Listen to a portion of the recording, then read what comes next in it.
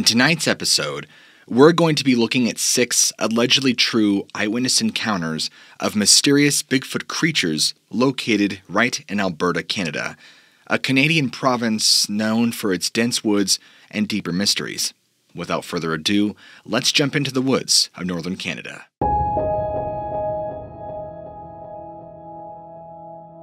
I had arrived at Waterton National Park from Medicine Hat on the 16th of June in 2011 and had camped for the night at Crandall Campsite that evening, the location of my previous Sasquatch sighting, I believe. This was my first trip to the area, and as I was known to birdwatch, I was up and ready for the first light on the 17th, headed towards Cameron Lake on the road that had just been opened due to excessive snowing. This same area had been recommended to me as it was a great place for varied thrush and Steller's jay, 2 species of bird that I wanted to see. Having seen both species quickly in the Lake Car Park, I switched to look at a scree slope, which was where I told there was a chance of potentially seeing a grizzly bear. I was looking at the slope through my Swarovski ATM-80 scope and occasionally switching to the top of a local tree to watch a singing male varied thrush. The sighting was just after light, and the sun was still not in view. I had been listening to the varied thrush singing in the dark. Now, as I was scanning the scree slope, I noticed movement in a tree line, and as I switched view, I noticed a large animal moving out of the trees and on up to the slope. The slope was to my left on the road leading up to the Lake Car Park, and I had pulled into a lay-by to view. Initial thoughts were, good, grizzly, that was quick. But before I describe what I saw, I should give you some background on myself. I was a complete skeptic when it came to the idea of an undiscovered bipedal ape wandering around the confines of North America. I thought the Patterson-Gimlin Bigfoot was simply a man in a gorilla suit, and the photos taken by Todd Standing were all just men dressed as Chewbacca.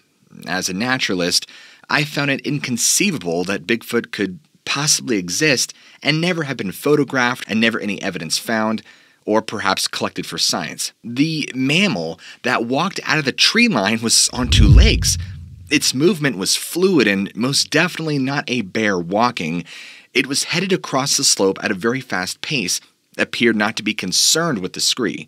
At this point, I was in complete shock and looking right at an animal that did not exist. My view was partially blocked by trees as it headed into the slope, so I moved positions quickly, looking at that same animal through my Swarovski AL 10x50 binoculars, leaving my scope where it was standing.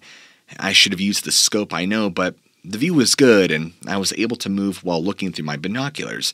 It was my movement that probably alerted the creature to my presence, and it moved behind a larger boulder, ducking down as it did so and did not reappear. It either remained where it was or was able to move off without me seeing it. As it walked, its arms were swinging, but not overly so. I was in shock and remained at least for another hour, trying to see it leave and talk to myself into me seeing a grizzly and not what it actually was. My distance to the animal is open to interpretation. I seem to remember being only 300 or so meters away, but this might be more. Either way, I was in view of the creature, but did not see it look directly at me. I'll try and give you the best description I can. It was large and bulky, perhaps 7.5 feet tall, clearly walked on 2 legs, dark brown but much darker than that of local cinnamon black bears. I didn't notice the cone-shaped head or the face, but it did have hair all over the top side and back. It appeared to be scraggy and bulky, like a silverback gorilla, hair covered with scraggy hair and unkempt appearance, large shoulders and pectorals, arms swinging but not overly so, and long, appearing almost bizarrely too long in comparison to be a human. The legs were also short, and it walked with purpose and fluidly, with no difficulty crossing the scree. It ducked down with ease and perhaps onto 4 feet, or should I dare say 2 feet and 2 hands. I left after an hour and headed into Waterton for breakfast, so as I sat there in the cafe, I was desperate to tell somebody, but I did not do so. I've told no one since, apart from this and a brief outline of events as I introduced myself as a newer member of a recent organization I joined, known as the NAWAC. My family is unaware. all three are skeptics and think I'm barking mad as I watch Bigfoot documentaries on TV and YouTube now and devour every book available on the subject. I am now a true believer. I have spent hours talking myself out of this sighting, but have failed to do so. I know what I saw, and I could tell you this was no bear. I'm keen to return to North America and help out on Sasquatch or wood ape expeditions and intend to do so after I retire here in just 2 years.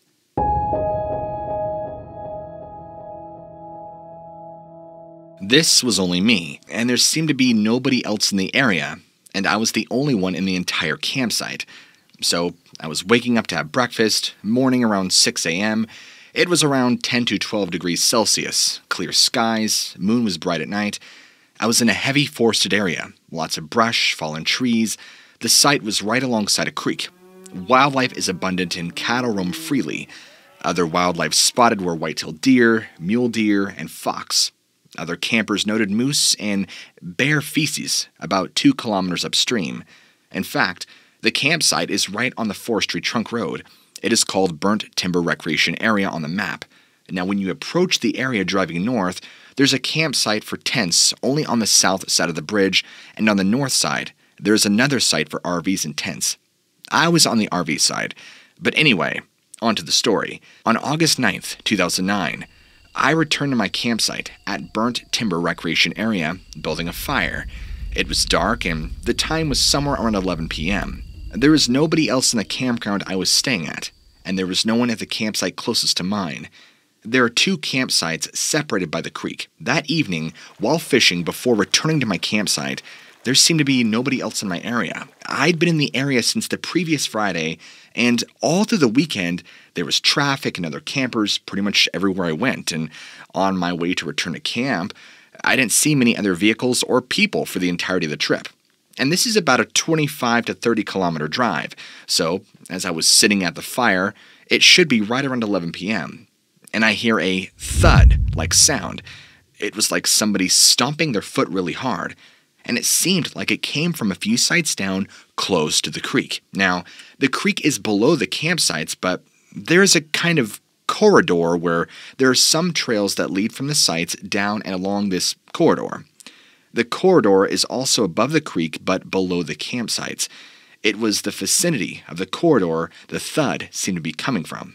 But like I said, a few more sites down, and I immediately thought bear or elk even, possibly a moose, as the neighboring campsite the previous night saw a moose just outside the campsite.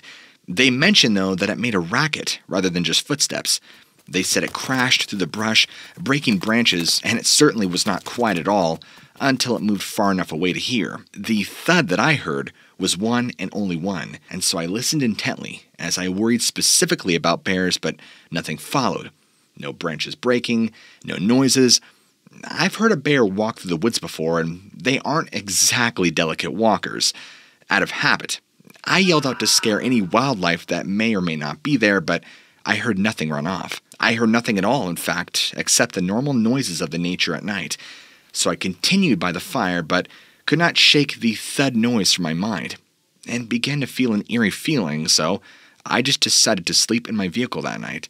I was pretty convinced there was something nearby. I woke up early, as it was a pretty uncomfortable sleep, right around 6 a.m., and I could hear a few cows mooing from the distance. So I'm sitting there debating about having breakfast, and out of curiosity, I went looking around to see if I could see anything had been near me, or if I was just fooling myself. I mean, after all, I couldn't see any evidence, so I went to the campsite road and was looking up and down the campsite road when I heard an unfamiliar sound. It sounded to me like a screech, but not a true one. It was high-pitched, but also resembled yelling.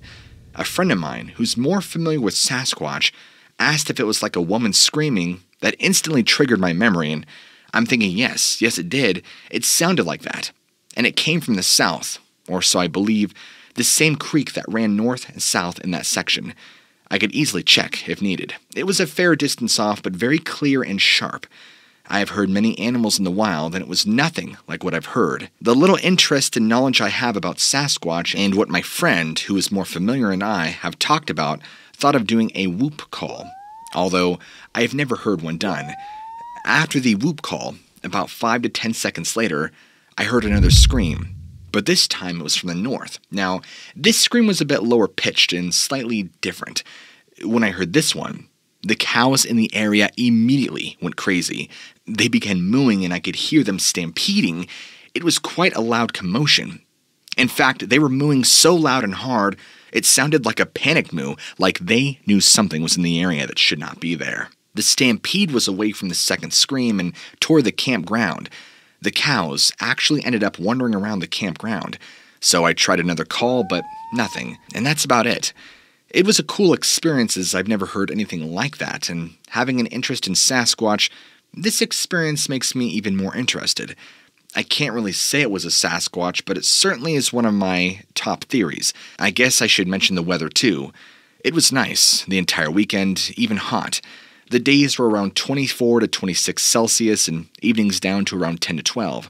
Partly cloudy most mornings, but by the afternoon and evenings, scattered clouds, and by nightfall, the skies were clear. On that Sunday, there was a brief thunder shower that rolled through around 4 p.m., but the moon was bright to the point where it was casting shadows each night. I'm still not sure what I heard.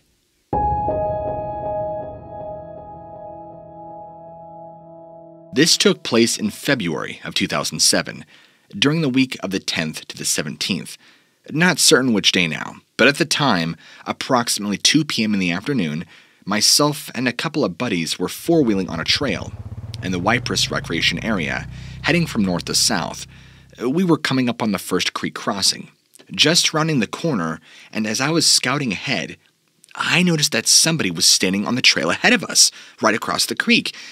But there's something wrong, because this person was wearing all dark, seemingly almost reddish clothes, and appeared to have on a big parka. I stopped and was watching this person and saw that it was looking at us, but it was all one color.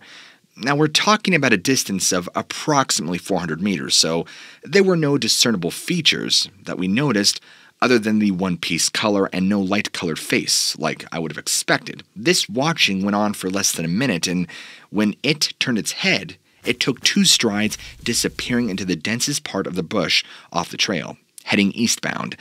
Both my friend and I simply looked at each other and commented on how weird that seemed.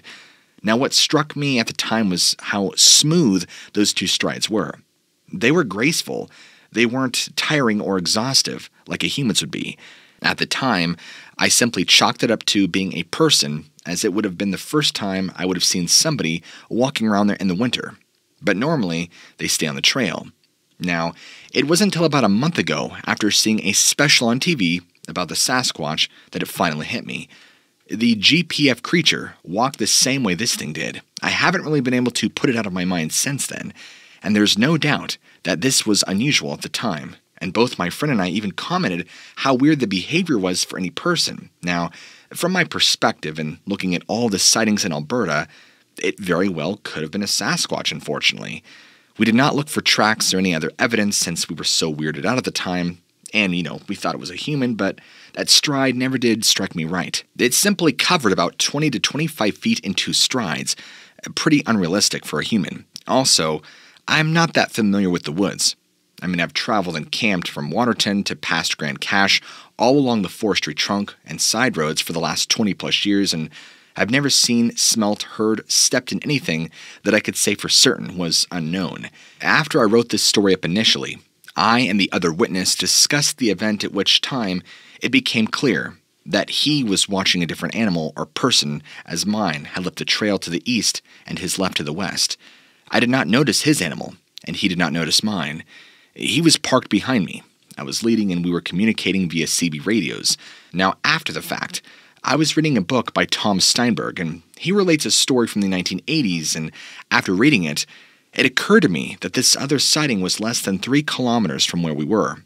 Also, there are many sightings around the local lakes, all within 15 kilometers of the same area.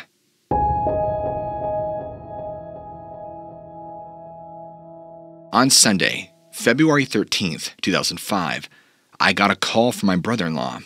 He asked me if he could come out to his property to look at a track in his backyard.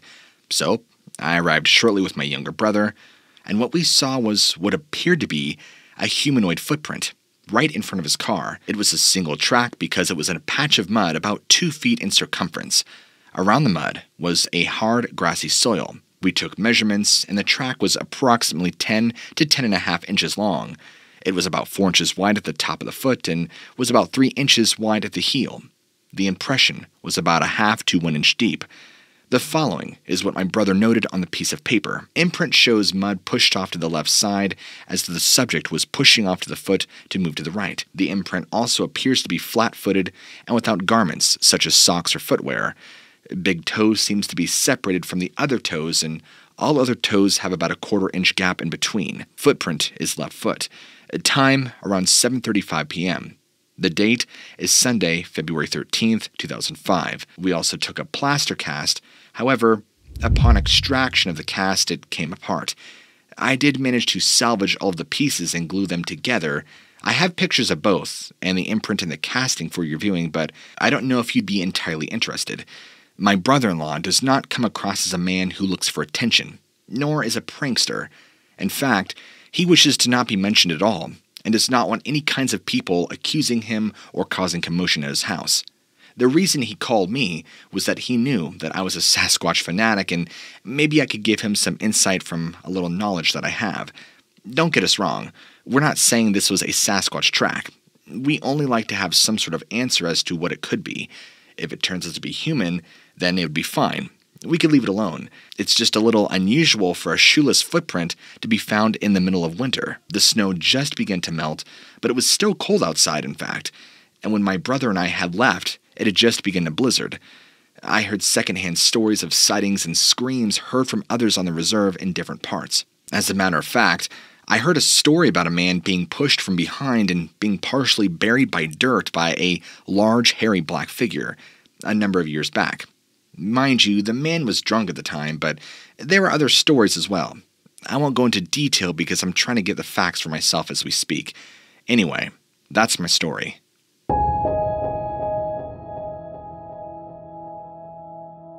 I was working as an emergency medical responder in the oil field, sitting on a site for gas well workover, near the western end of the Red Rock Road.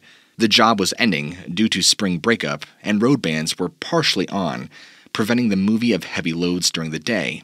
At this time, the partial bans allowed heavy hauls from midnight to about 7 a.m.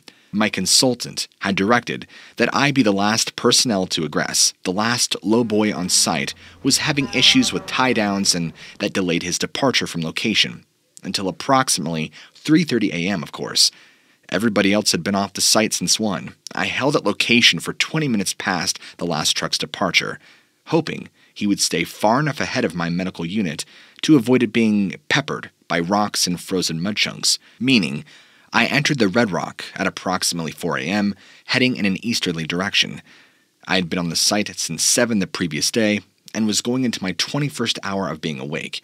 Because of this, I was being extra careful to pay attention to both sides of the road, maintaining a speed of about 30 to 40 kilometers per hour, hoping to give me enough reaction time to brake for wildlife popping out on the road in front of me. There was a fair amount of wildlife after all: deer, elk, lynx, moose, and black bear. I've even encountered a grizzly slow grazing grass in the ditch by the side of the road in this area before the summer. My MTC, or Mobile Treatment Center, was mounted on the bed by a 2004 2500 Dodge Ram with an extended cab, being powered by diesel. I was keeping the high beams on. The lights were illuminating the entire roadbed, the snow and ice berm, and out another 10 meters both sides of the road. I remember passing the area where the service rigs camp had been set up to the left of the road, thinking it looked pretty empty and deserted. I can make out the area because of the ambient starshine. That, along with the last few centimeters of snow on the ground, helped give the shape and shadow to the snow berms, stumps, trees, and gravel patches of the parking area of the camp. Just a few kilometers past the rig camp site, the Red Rock does a gentle S-curve through a stand of mature timber running along both sides of the road for approximately 500 meters.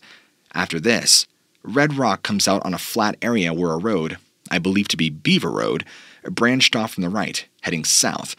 From there, a graded left curve dropped in a wide arc, at about a 4% grade, to cross a single-laned temporary bridge over a creek. After crossing the bridge, the road would swung in an arc to the right, climbing back up out of the creek's floodplain. again at about a 4% grade. Now, I'm pretty short, 5'2", and occasionally, if the grade was steep enough, I would not be able to see the road directly in front of my rig until I started to level out. Because of this, I had slowed down to about 20 kilometers per hour. Now, as I topped the hill coming out of the creek, and I was just about to accelerate, when a solid 5-point elk came out from the right side of the road, hopping over the berm and landing not 4 feet in front of my fender. It scared the stuffings out of me. Braking hard, I was glad I had slowed down. I then noticed the condition of the elk, though. He takes about 2 steps, coming to a full stop right in front of my rig. Looking closer at the elk, I could see something wrong. He's clearly winded. His nose is up, almost like he's going to bugle. His antlers are laying almost parallel to the line of his back. His tongue is hanging out of the side of his mouth, where it is clearly visible to me. The eye I can see is rolled back, exposing the sclera. I'm thinking, what the heck? It's not rut. Why would this animal be acting like this? And the elk stood there for 3 to 5 seconds panting, then dropping his head into a normal walking position, and he walks slowly to the left side of the road. My experience with elk and deer and roads has always been, if there's one there are usually more. So, before I started forward again, I did a check down both sides of the road, looking off as far as my headlights, allowing me to look for any eye shine, and this was when I saw it. The red rock, like most gas-filled roads, had an 80 to 100 meters of clear cut along the right side of the road. This allows for the laying in of a pipeline to carry the gas from the wells to the field to the plant. On this section of red rock, the right-of-way was cleared of timber, but the tree stumps were still in place, which is the usual condition when the pipe has yet to be laid. The stumps were the gray-brown of the trees that had been dead for several years, and between the starlight, the headlights, and the snow, I could identify stumps and the bottom part of the tree trunks of the standing timber at the back of the clear cut right away. Finishing the scan, I looked forward down the road, and just when I was about to go to drive on, I caught a motion in my peripheral vision on the right, drawing my attention back to the area. At first, I thought it was just a tall stump as it appeared a bit taller than the other stump nearby, but a slight breeze moved the fur or hair of this taller stump, and it sort of shimmered like the hollow tips on a grizzly's coat in the headlights of the truck. Looking closer, I now see what appears to be a round head, but no face visible, and 2 round, distinct shoulders. The width from the outside shoulder to outside shoulder had to be at least 3 football helmets wide, or at least 1 meter. The bulkiness of the shoulders should have been another clue that the shape of this was not a bear. This was kind of my aha moment, and I'm now thinking I now know what was making the elk run. A bear, and by its coloring a grizzly. I feel the puzzle has now been solved satisfactorily, and start to move forward. That's when it stands up on 2 legs. And when I say it stands, what it does is unfolds in a smooth and easy motion. There's no swaying, no side to side in the way that a bear does to keep in a standing position. I'm still thinking grizzly bear though, based on the estimated distance from the side of the road, about probably 10 to 12 meters. The brightness of the area being lit by the high beams and how the upper part of the standing form fades into darkness. I would guesstimate the height to be around 8 feet tall. It turns its upper body towards the east, and even though I cannot see a face, I get the feeling it is looking further down the road in the direction I'm headed. I have the impression of a head, but it's tall enough that the upper third of the body kind of fades off into the darkness, that being only slightly a different dark than the standing timber, several more meters behind the form. Think dark bluish black for trees and dark blackish brown for the upper part of the creature. My next surprise is when it drops its arms. The left arm is long enough that I could see the range of motion shape and the large shape of a hand in the light of the high beams. This is why I say arms. It was a hand and not a paw. It was very distinctive. The arm was longer and the hand was lower than where a human hand would rest beside a human thigh. I'm beginning to be overwhelmed by a feeling of dis-ease, like I should not be sitting still and that I really should start driving away from this creature. My heart is now racing because it's clear this is not a grizzly bear. My hair is on end and I think, oh my God.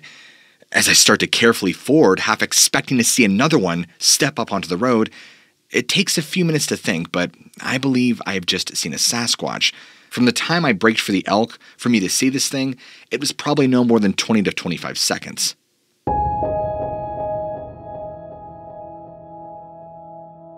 We were herding our cows home at night. They had got out of the pasture and were walking to the west heading into the wind. We were near the edge of a ravine that came out of the endless bush, about a mile away. The ravine is thickly treed. All of a sudden, the cows take off running to a skirt around a granary building, holding grain, right near the edge of the ravine, and our dog whined once and took off at a run towards home, a half-mile away. The three of us, running close to the cows, cut across in front of the granary to cut off the cows, and as we raced around the building, we came out in front and straight into a huge man-like animal covered in fur. It was after dark, but the moon had rose early, and the light-colored oat or barley stems in the field, I don't remember which crop, really made things brighter. The animal had grain in its hand and just stared at us for about 5 seconds, looked as surprised as we did. My oldest brother quickly said, "I know that's you, Walter Luca, in my dad's bear suit." Now, Walter Luca was a neighbor that had lived about 3 miles away and was huge, like 6'4", weighed about 400 plus pounds. The animal then turned around and quickly walked off into the bush about 40 yards away. When we got home, we immediately checked, and our dad's bear suit, they were brown coveralls made of wool and made for very cold weather. Well, it was still hanging there. My dad was still not back from hunting moose. I was 8 at the time, and my brothers were 10 and 14. We began talking about it at home, and we realized that it had reached in to get the grain from the silo at the very end, which was about 8.5 feet off the ground. We recalled that the animal, which looked like a man, was almost as tall as the gable ends of the granary, or 8 feet high. Our father was in the logging business and had several natives working for him, and a few months later, we were there talking to them, and they said it was a Sasquatch. That is the first time we had ever heard the word, but it was used commonly years later as several people in North Alberta saw these same animals. Several other people have seen Sasquatches since then. Some have pictures of their tracks, others have heard them and seen them, and as well as seen their tracks. This is over a 30-year period, but in the last 10 years alone, I've talked to well over 40 people who personally claim to have seen them, including one friend that actually bayed one for a few moments with his cougar hounds, but got his wind and quickly raced off. It was tossing his dogs 30 feet. He recovered his dogs the next day, all bruised and battered, worn out nearly 45 miles away. If you guys enjoyed tonight's episode, be sure to hit that like button and leave a comment down below. Also, if you guys enjoy the channel, be sure to hit that subscribe button and keep your notifications on, so this way YouTube will let you know every time I release a fantastic new piece of content. As always, guys, I hope you enjoyed it, and I will see you all in the very next video.